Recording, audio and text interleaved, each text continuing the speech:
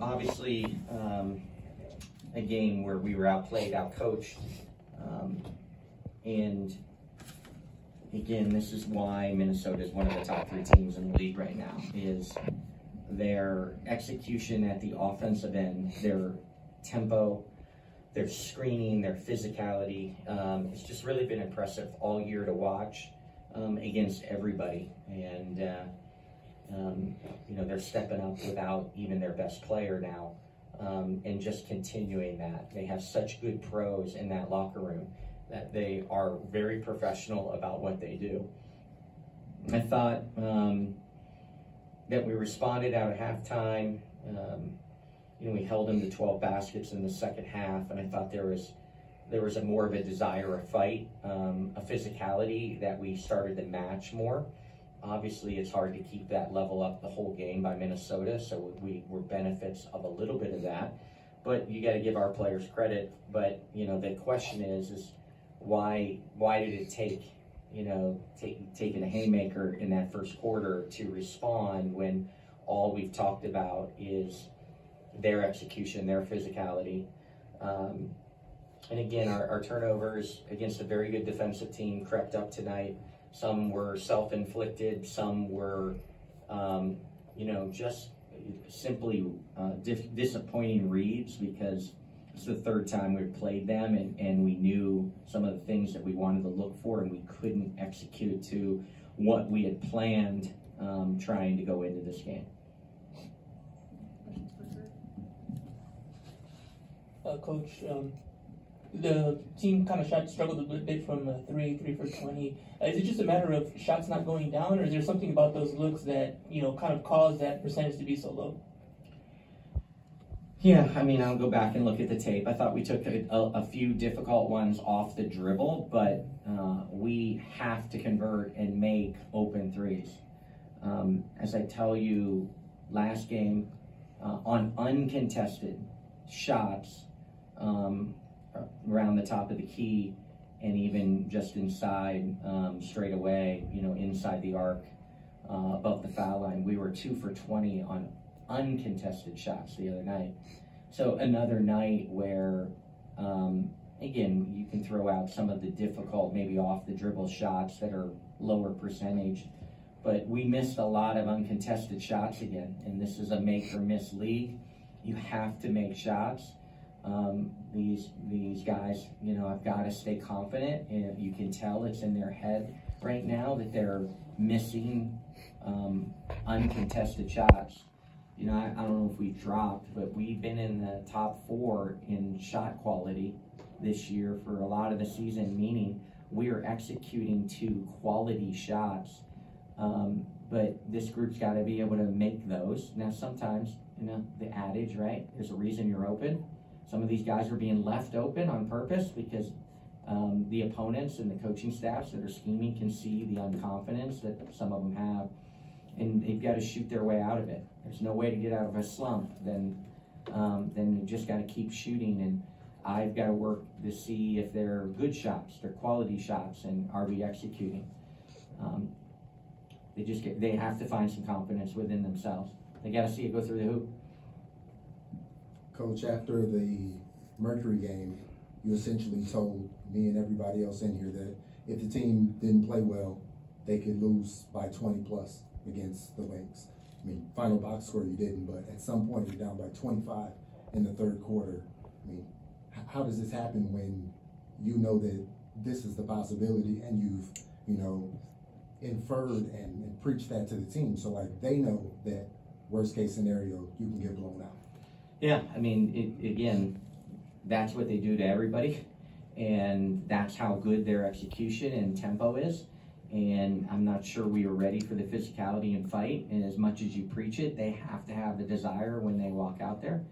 And again, you know, they just didn't have it tonight. It's my job to pull it out of them and have them ready. I thought as the 3rd time going into the game, first time at home, that we had a good game plan and an understanding of how they have hurt us in the first 2 games. But they outplayed us, they out-executed us, and they certainly probably you would have to say out-coached us because no matter how much we talked about it, they did what we were fearful that they could do. Hey, Coach, at one point did you realize it was the confidence, and at least at one point in the game did you know it was going to be all night? Yeah, again, in games, this league is a game of runs, so I'm not sure I ever thought that we weren't going to make a significant run at them. Yeah, I used a couple early timeouts to try to challenge our team. Like we've got to stay in contention now, or it's going to get away from us.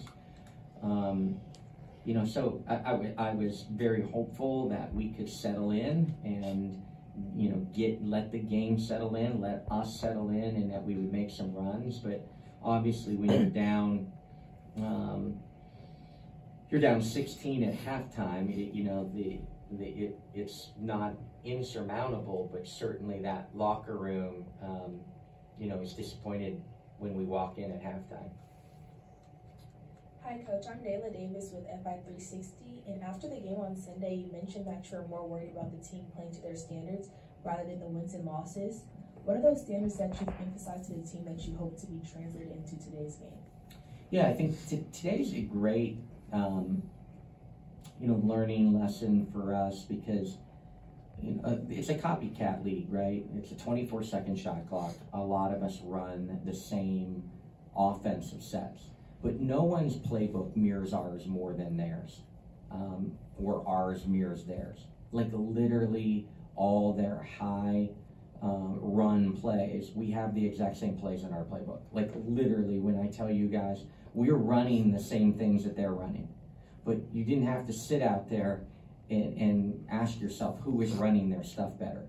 Crisper, more physical, faster, sharing the ball more. We were running the same exact type of plays. It's a great learning lesson for us that we can learn from them on. It's not plays, it's the execution of plays. It's the little things that go into those plays. They are so crisp. They run their stuff so hard.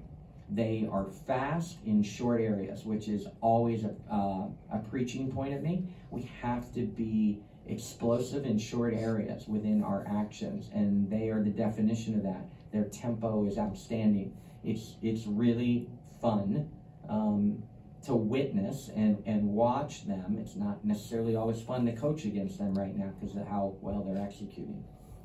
Good morning, DJ.